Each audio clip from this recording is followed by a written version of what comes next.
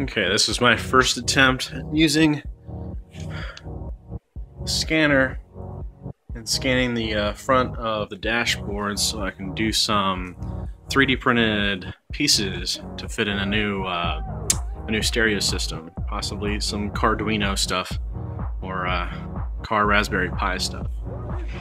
So I'm going to try to do at least half of it, and then I'll try to get the inside where the attachment points are, where the current stereo system is, so I can at least have some attach points without damaging the front of the dash.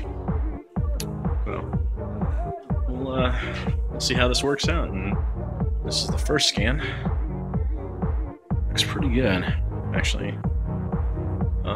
It's picking up everything I want, and then what I can do is I can slide this down, and then I'll slide that down on that track, and I'll have the same distance from the front at the right focal distance, and then when I need to, I'll flip this underneath here in another shot, and then I'll get the underside, and hopefully it won't freak out when it goes upside down. So this little scanner, this Einscan-S, is actually doing really well. I like it a lot. So while this is running, quick review on the Einscan-S by Shining 3D. This thing probably costs more than $1,000, probably around $1,000. I was on the Kickstarter program, and it was about $850, and it's a white light based projector scanner with 2 cameras, so it's stereo machine vision.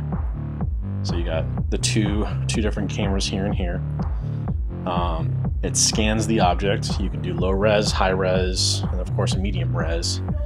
You can do color. You can do black and white, dark, medium, and light based. That's all based on what kind of thing you're scanning. So like for this truck right here, the dashboard's black. It's a dark scan, and you can actually take, which you can kind of see from here, you can take baby powder or any powder, sort of sprinkle over the top for any hard to see things. Even sort of like clear glass, as long as the film is on pretty tight, it'll pick up on it. But this is a little different from the Matter and Form and the MakerBot in that it's got a turntable, but they're separate. The head unit actually can take off, and you can go into freestanding mode, which I think you can scan like a 3-foot tall statue. You can turn it around, you can do whatever you want. But what people on the forums, which there is a forum, and there's a very nice customer service, we've been all finding out that you can scan a lot more than what they're suggesting. They do have built-in warnings just in case, the object is really, really heavy in memory and processing, but you can go past it, and you can scan like this whole dashboard on this Dodge Dakota 2004. That just sells me right there. I mean, it's a little difficult to pick up on scanning. It's very different. There's of course other systems that just take pictures and you can, splice them together. But at 0.1 millimeter accuracy, which that's the best it can do. Of course, I'm scanning at a medium resolution because I don't want this file to be super huge. Even a small thing can get up to a gig based on how high res you're doing, because this is all point cloud based. It does very well. I'm super impressed, and that's saying something considering the country of origin. Not to knock down, Shining 3D. It's just I had some previous notions coming into this thinking, oh, it's not going to be well made, it's going to be fast mass produced. I've taken a look underneath the hood of the scanning head and the turntable, and they use good components. I mean, very, very good components.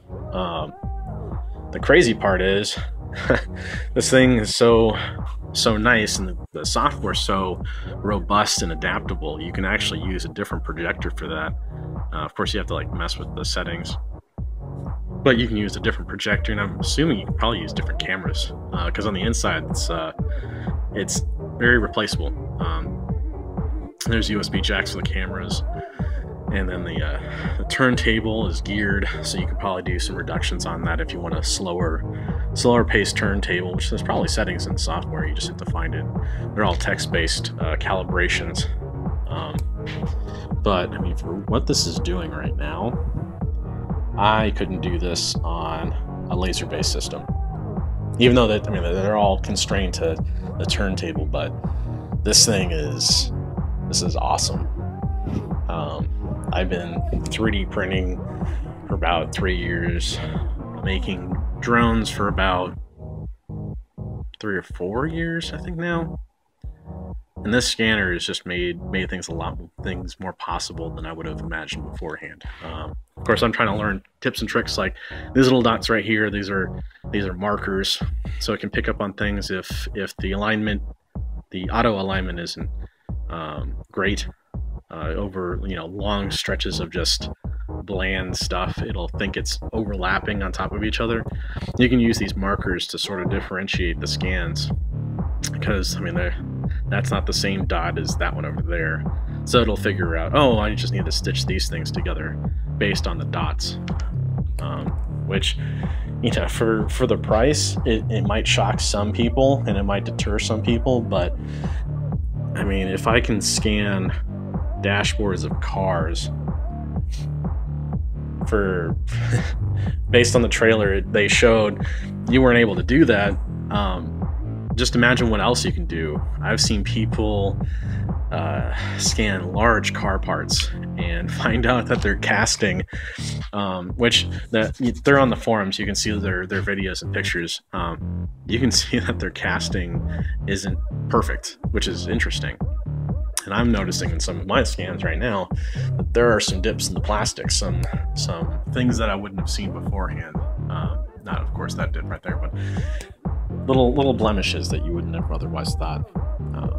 But now I can take this and I can make car stereo adapters or giant LCD displays like on Teslas and stuff. So this is a very, very good tool for a maker or a reverse engineer or someone who wants to adapt things without, having to cut out this entire thing. I can print something over the top of this and make a nice adapter. So the Einscan-S, it's a little pricey, but you get a lot more than what you pay for, and that's saying something. So even though I'm using an older software, it's actually very touch friendly. This is a half of an Acer Iconia, which is a double touchscreen laptop, and luckily they make all the buttons big enough so that I could like spin this around or zoom in and out if I wanted to. Probably need a faster processor, but for now this is actually working pretty good without needing a mouse. It's got all the plugs that I need. I'm not using turntable right now. This is actually freestanding mode. So hit next and take that. It's going to align it perfectly with the other one. Perfect. Also, I want to give out props to Open Build. These guys make these extruded pieces, and you can make pretty much whatever you want to with this. And what's nice is I built this rail system. It would have been nice if I could motorize it, which you can. They have kits out there you can.